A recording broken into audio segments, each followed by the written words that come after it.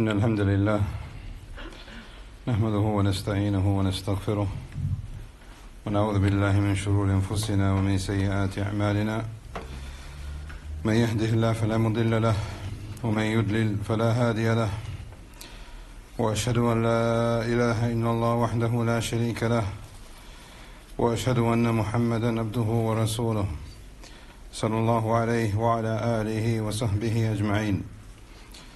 أما بعد عباد الله اتقوا الله تعالى فارحموا على أنفسكم بتقواه فقد جربتم عذاب الدنيا فما بالكم عن النار في الآخرة. قال تعالى يا أيها الناس اتقوا ربكم إن زلزلة الساعة شيء عظيم. My brothers and sisters, Allah subhanahu wa ta'ala has sent to every nation a prophet, and each one of them were tested by their nations. But the stories and the legacies that they leave behind remains as a lesson for mankind until Yawm al-Qiyamah. And we know that their deeds were accepted because people continue talking about these prophets and messengers even after they are long gone. And that's why we have his Khalil, Ibrahim alayhi salam, from the best of those who walked to this earth.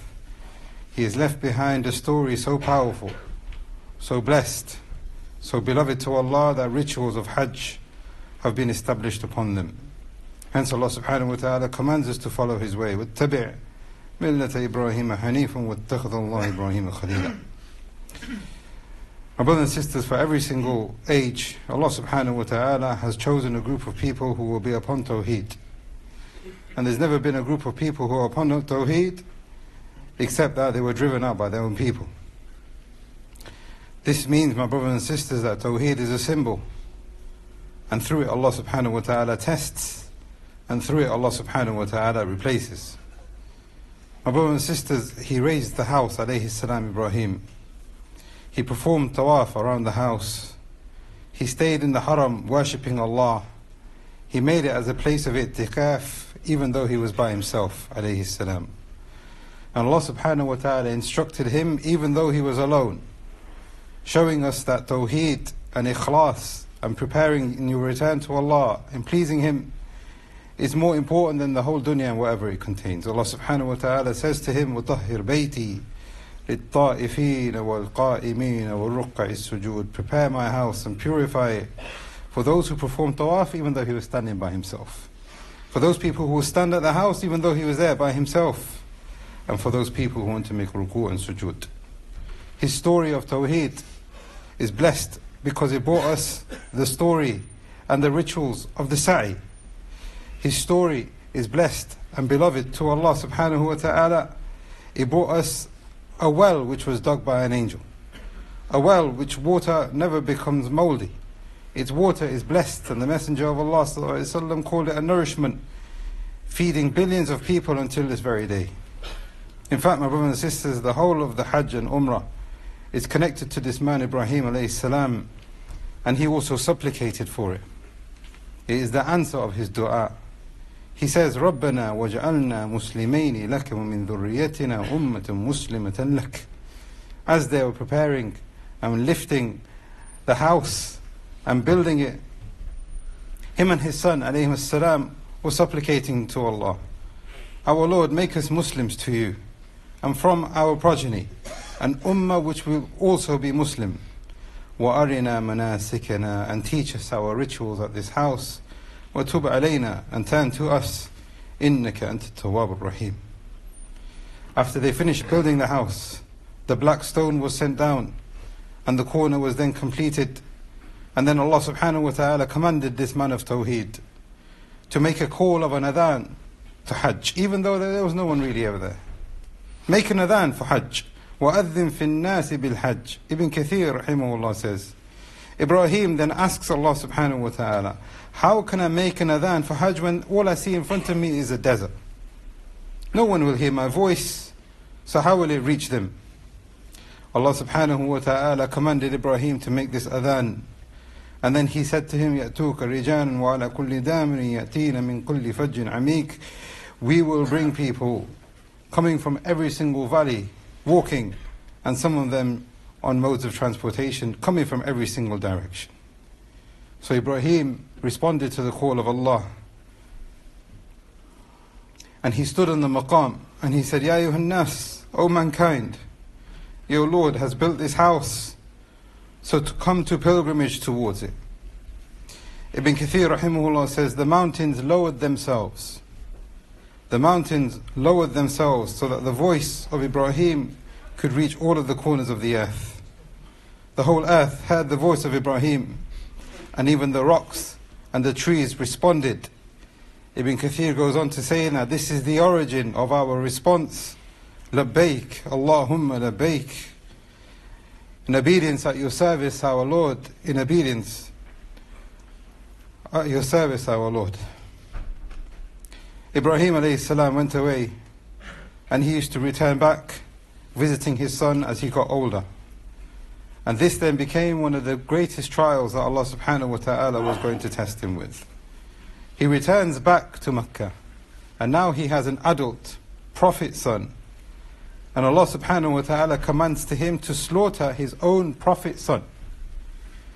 After years of waiting patiently for Allah subhanahu wa ta'ala to give him children, Allah subhanahu wa ta'ala tells him to slaughter his eldest one in Mecca, a prophet son, somebody who is beloved to him. Ibn Abbas radiallahu anhuma explains the story to us, and he explains to us what happened. Ibrahim alayhi salam speaks to his son Ismail, and Ismail alayhi salam says, answer the call of your Lord, submit to him. If this is what he has told you to do, then you shall slaughter me. Ibrahim alayhi salam was between Safa and Marwa, and he was walking with his son Ismail, and on the other side was Jibreel alayhi salam in his human form, three pious men walking towards Mina to perform the slaughtering of Ismail alayhi salam. Ibn Abbas radiallahu anhuma said, عَرَضَ لَهُ الشَّيْطَانِ عِنْدَ الْمَسْعَةِ. The shaitan approached Ibrahim alayhi salam. What was he trying to do? He was trying to put him off. Ibrahim knew that nothing from this evil thing came of any good. So he started remembering Allah, and the shaitan fled. Ibrahim alayhi salam is now walking with Ismail and Jibreel towards Mina, a place where the Hujjaj would begin to gather shortly. And as they approached Mina, ثُمَّ ذَهَبَ بِهِ جِبْرَائِيل إِلَى جَمْرَةَ الْعَقَبَةِ. When they reached the greatest, the biggest pillar which is there, which is known as Jamra Aqaba, فَعَرَضَ لَهُ الشَّيْطَانِ. The shaitan came back. At that point, there is nothing there, it's just barren land. But that point where we see that people are going to pelt during the Hajj, the shaitan stood there, calling Ibrahim, trying to put him off. Ibn Abbas radiallahu anhuma, he said, Ibrahim picked up some pebbles, and he started throwing it at the shaitan, mentioning the name of Allah, Allahu Akbar, Allahu Akbar, and the shaitan fled. My brothers and sisters, look at the power of Tawheed and the name of Allah subhanahu wa ta'ala. The name of Allah is a protection. The name of Allah is a blessing. The name of Allah is a ruqyah. The name of Allah is something that the shaitan cannot handle. So the shaitan fled, and he came back. Now this is the second Jamrah. And he did the same thing. He picked up some pebbles, he mentions the name of Allah, and he pelts the shaitan with it, and the shaitan flees. And Aziz al-Khannas, when the name of Allah subhanahu wa ta'ala is mentioned, he flees. But when the name of Allah subhanahu wa ta'ala is not mentioned, he comes back. So he came back for a third time, and Ibrahim alayhi salam pelted him for a third time. And this is how we have the Rami today. Why were they there? They were in Mina because Ismail was supposed to be sacrificed. So Ibrahim alayhi salam tells Ismail to lay on his right, facing the Qibla. فَلَمَّا أَسْلَمَ وَتَلَّهُ الْجَبِينَ. He's now on his right hand side, and Ibrahim is looking over him, and he has to slaughter his own son. Look at the submission and the power of Tawheed. Ismail says to his father, wait, my father, Was he scared? No, he wasn't scared. He says, wait, my father, Ya abati, innahu laysa li thawb. I don't have any other garment except for the one that I am wearing. فَخْلَعْ حَتَّى تَكْفِينِي فِيهِ. Remove this shirt that I am wearing, so that after I have been slaughtered, you have something to shroud me in. So Ibrahim removed the garment, and he was about to slaughter his own son. But another call came from the Rabbul Alameen, the one who creates and the one who takes, the one who commands and the one whose dominion. وَنَادَيْنَاهُ أَن يَا إِبْرَاهِيمَ. And we called out, O Ibrahim, قَدْ صَدَّقْتَ الرُّؤْيَا. You have been truthful to the command that you have sought in your dream. إِنَّا كَذَلِكَ نَجْزِي الْمُحْسِنِينَ. And this is how we reward those who do good. You have passed and you are successful. إِنَّ هَذَا لَهُوَ بَلَاءٌ مُبِينٌ. Surely this was a great test for Ibrahim. وَفَدَيْنَاهُ بِذِبْحٍ عَظِيمٍ. But we have replaced it for you with the slaughtering of an animal and a sacrifice. Ibn Abbas radiallahu anhuma, he said, Ibrahim then turns around alayhi salam and he sees a ram. And Allah subhanahu wa ta'ala commanded him to slaughter this ram instead of his own son. And this now became the udhiyah that is being practiced until Yawm al-Qiyamah. My brothers and sisters, Ibrahim was the Imam of the Hunafa. Allah subhanahu wa ta'ala chose him for a reason. And in a world which has forgotten Allah, the Hajj remains a symbol of Iman and Tawheed, a symbol of submission, a symbol of unity. The Hajj teaches us how to accept the tests that we have in the dunya and how to repel the shaitan from our lives. The Hajj teaches us how to attain the purification and forgiveness of our Lord subhanahu. The Hajj is about bringing conviction to the believer that all man, had they gathered to benefit themselves in the life of this dunya, they will not be able to benefit in the slightest. And every single one of us are returning back to the Lord of all of the alameen. Allah subhanahu wa ta'ala tells us within the context of Hajj to prepare for your return. وَمَا تَفْعَلُوا مِنْ خَيْرٍ يَعْلَمْهُ اللَّهُ وَتَزَوَّدُوا فَإِنَّ خَيْرَ الزَّادِ التَّقْوَى واتقوني يا أولي الألباب.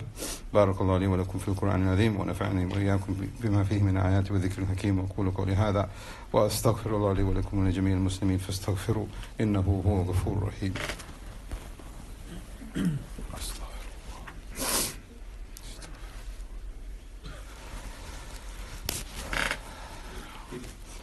If the brothers can make space, there's people waiting at the back. If you can close the gaps.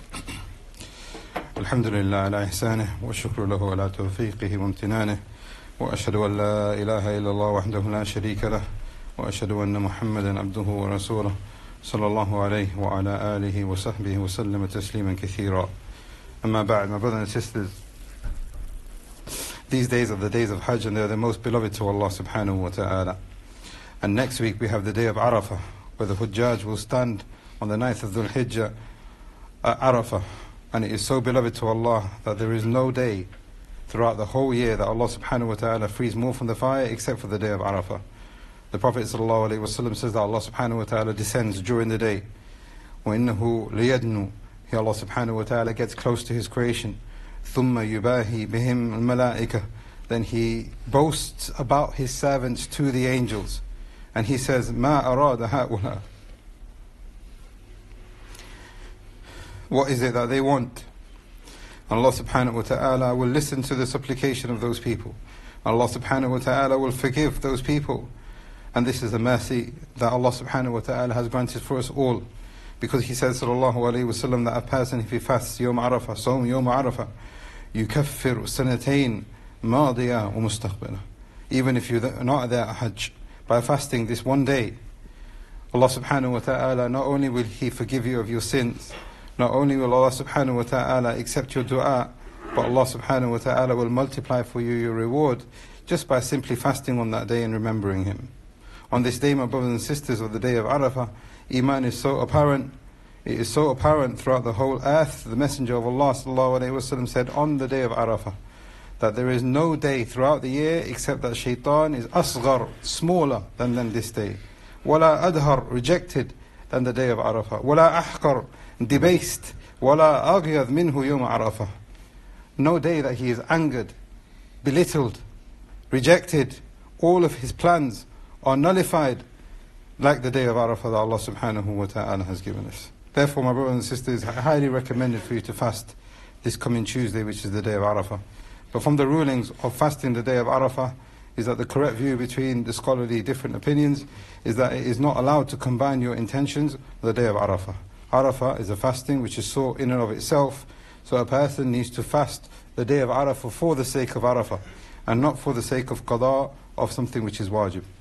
Also from the rulings of Arafah is that the Messenger of Allah sallallahu alaihi wasallam's companions radiallahu anhum, they used to make takbir after every obligatory prayer from Salatul Fajr until the 13th of Dhul Hijjah, after Salat until Salatul Asr. Allah subhanahu wa ta'ala tells us, وَاذْكُرُوا اللَّهَ فِي أَيَّامٍ مَعْلُومَاتٍ. Allah subhanahu wa ta'ala tells us to remember Him on the appointed days. And this is how the companions interpreted this ayah. Abdullah ibn Mas'ud and Ali and radiallahu anhum ajma'in and others from them, is that they used to make the takbir generally throughout these first 13 days, but after every obligatory prayer they used to make the takbir after every obligatory prayer. Allahu Akbar, Allahu Akbar, La ilaha illallah, Allahu Akbar, Allahu Akbar, wa lillahi alhamd. Also from the history and the ahkam during these days is the importance, as you have heard, of the udhiyah. And the correct view from the scholarly difference of opinion is that it is wajib for you to offer the udhiyah if you are able to do so. Also from the rulings of the udhiyah is that it's permitted for you to send it to another country if you are able to do so. But if you are able to do it in this country and eat from it and share and give in sadaqah, then this is better, of course. Allah subhanahu wa ta'ala tells us, فَكُلُوا مِنْهَا وَأَطْعِمُوا الْبَائِسُ الْفَقِيرِ, and eat from it if you are able to do so, and feed the poor and the needy and those people who will benefit from it. Also from the rulings of the udhiyah, my brothers and sisters, is that if a person has intended to sacrifice an animal, it is not permissible for them to remove hair or nails or skin until the sacrifice has been completed. Not the day of Eid, until the sacrifice has been completed. So if you have sent it to another country, you have to wait to make sure that the sacrifice has been completed, and then you can remove hair, skin and nails thereforth. My brothers and sisters, the difference between our nation and all other nations is that the day of Eid comes after working hard in worshipping Allah subhanahu wa ta'ala. So don't belittle these days which are beloved to Allah. They are very important to Him. Don't make them normal days with yourself when they are important with Allah. Allah subhanahu wa ta'ala has prepared for us a great reward if we were to take them seriously. And by following the sunnah of our messenger and the sunnah of the anbiya that came before, we can connect to them, the best of people, by following their rituals that they have left behind for us to follow. ألا صلوا وسلموا على ابن ذبيحين أرسلوا بالهدى إلى جميع الثقلين. قال تعالى إن الله وملائكته يصلون على النبي يا أيها الذين آمنوا صلوا عليه وسلموا تسليما. اللهم صل على محمد وعلى آل محمد كما صليت على إبراهيم وعلى آل إبراهيم إنك حميد مجيد. اللهم بارك على محمد وعلى آل محمد كما باركت على إبراهيم وعلى آل إبراهيم إنك حميد مجيد. اللهم أعز الإسلام والمسلمين. اللهم أعز الإسلام والمسلمين. اللهم أعز الإسلام والمسلمين ودمر أعداء الدين يا رب العالمين. اللهم اصلح بيوتنا واصلح زوجاتنا. اللهم اصلح بيوتنا واصلح زوجاتنا. اللهم اجنبنا أن نعبد الأصنام. اللهم اجنبنا أن نعبد الأصنام. اللهم اجنبنا أن نعبد الأصنام. ربنا اجعلنا من مقيم الصلاة ومن ذريتنا يا رب العالمين. اللهم آت نفوسنا تقواها وزكها أنت خير من زكاها أنت وليها ومولاها يا حي يا قيوم برحمتك نستغيث. أصلح لنا شأننا كله ولا تكلنا إلى أنفسنا طرفة عين. اللهم اشف مرضانا وارحم موتانا وعاف مبتلانا وارحم ضعفنا بقوتك يا جبار يا عزيز. ربنا آتنا في الدنيا حسنة وفي الآخرة حسنة وقنا عذاب النار.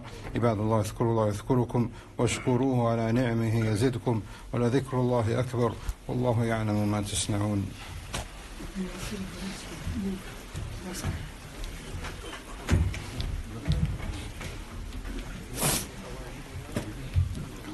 From the Anderson.